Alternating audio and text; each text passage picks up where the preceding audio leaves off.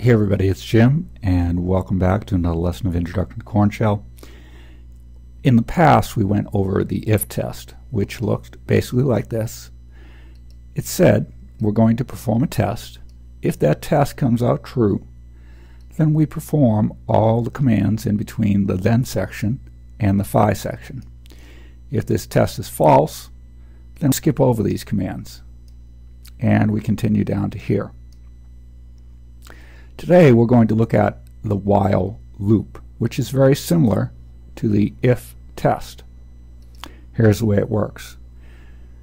We run a test. If this test is false, then we skip over everything from the do, the commands, and the done, and we go down and start running our program from after where the done would be. However, if the test is true, then we go inside of the do to done portion and execute those commands. Now here's the catch. After we're done executing those commands, we go back up to the top and we rerun this test. If the test comes out true, then we go back in and rerun those commands. And we keep on doing that until this test comes out false.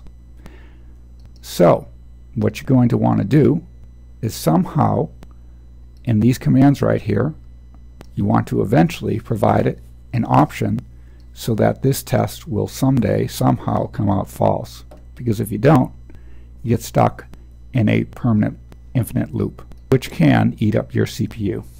So once again, a while loop will perform a test, and if the test is true, run the commands inside of do to done, and after it's done executing those commands, it will go back up to the test, rerun the test. If the test is still true, it will go back in and rerun those commands, and then go back up and rerun the test, and it will continue that pattern until this test comes out false. Afterward, it will go down to afterward done. To summarize, the while loop runs a test. If the test is true, then the code inside of do to done is repeatedly executed until the test is false. Otherwise, it just skips over that stuff, all of those commands between the do to the done. Let's take a look at two examples.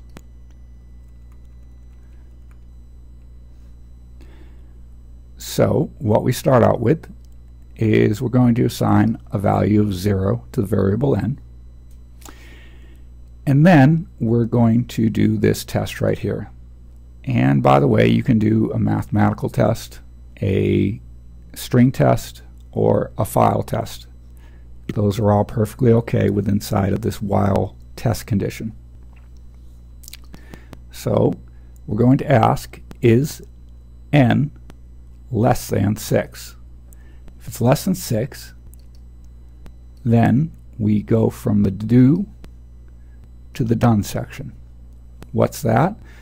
Well, what we do here is some math, and we're just going to multiply n by itself and by itself again. We're going to cube it, and then we're just going to print out what it is cubed. Afterward, we're going to increment n by 1. N equals n plus 1, and as you remember, the double parentheses mean mathematical operations. Once again, if you don't adjust this variable right here, it's always going to be 0, and 0 is always going to be less than 6, and therefore this test will be an infinite loop, and you will never get outside of the while loop here. So you want to change n inside of the do to done portion. Let's run that. Let's see what it looks like. So here's our program. So first time through, n was 0, and it cubed it to 0. N was 1, it cubed it to 1. N was 2, it cubed it to 8, so forth and so on. Let's just review the code. As you can see, as long as n was less than 6, we stayed within this loop, and as you can see, the last time n was 5, and when n was 5, we did this. We printed n cubed is 125. Then we incremented n to be 6 right here, and we went back up here and we said n is not less than 6. Therefore, we escape out of this while loop and we start execution from the code right here. So the second example I wanted to look at was this. We're going to use a while loop to actually monitor a condition on the system. In the first example, we just did an increment of a number, and you can use while loops for that type of stuff. It's perfectly groovy. However, you can also use while loops to monitor your system, and that's what we're doing right here. We have while, and this is a file test, as you might remember from the last lesson. We have double square brackets. We're checking to see if this file right here, temp/temp/a.txt, is any type of file. In other words, does this file exist? If it exists, then we go down within the do to the done, and we execute the code between the two of them. Well, that is a sleep 2. And what that is, the sleep command, it's a Unix level command that just says pause for 2 seconds, sleep for 2 seconds. And then we go back up and we check to see if the file exists again.